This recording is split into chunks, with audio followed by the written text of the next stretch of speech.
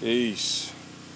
Moore's Eastside Farm, August 30th, 31st, 2013. Update video. This is where we had the tomatoes at. Just pulled those up. Those are out of there. Over here we still got melons, sweet melons. Some growing in the stockings here for the vertical growth. We have the water barrels coming from my neighbor's roof. Now this thing, they said it couldn't work because it was created like that. Look, that's absolutely full. That has something in it. This has something in it. This last one is empty. Here's our peppers and herbs, basil. Got the peppers, hot peppers, purple basil, tomatillos, and a few medicinal herbs right here.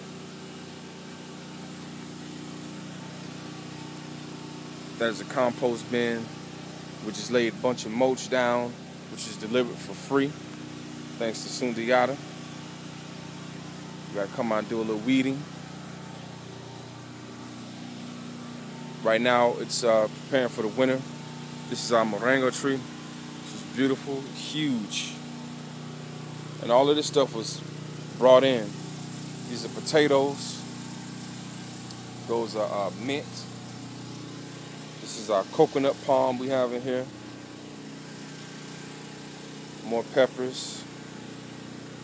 Eggplants over there. Peppers.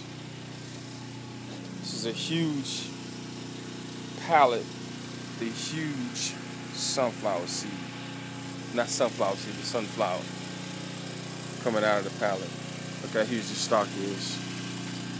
This is my fingers. Stalk is huge. We're gonna be bringing a solar panel out this weekend. Get it hooked up here. The hoop house is uncovered so that we can continue the stuff we have in there. We're gonna restructure that one back there. Bring it over here to some more tomatillos, barking dogs, eggplants. This is a row of something. I don't remember what this is. Sundiata planted those.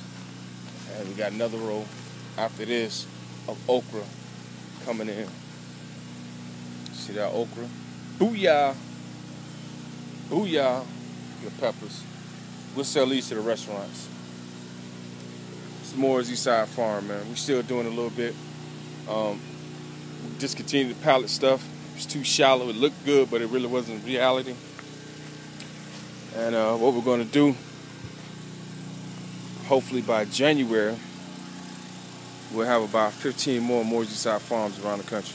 Peace.